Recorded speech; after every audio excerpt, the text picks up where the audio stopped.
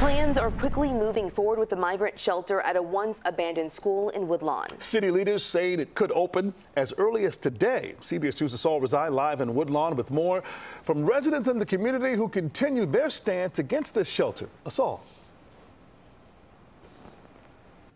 Yeah, Ryan, Audrina, good morning. That recent timeline handed down by city leaders sparking a number of meetings this weekend ahead of that shelter opening here, possibly today or someday this week. Now, we've been reporting on concerns of the community here for weeks now. Around 250 migrants could stay at the school for at least 2 years, with other people also experiencing homelessness, also a possibility to be housed here as well. The city has promised to update neighbors on the shelter's progress, but neighbors who want to welcome the migrants but oppose the plan say their voices were not heard in the planning process.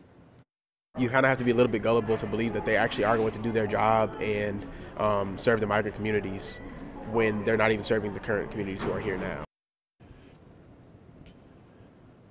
Now, the shelter will be open 24/7 with contracted security working around the clock. Chicago police are also expected to do patrols here. We're live in Woodlawn. Asal Rizai, CBS 2 News.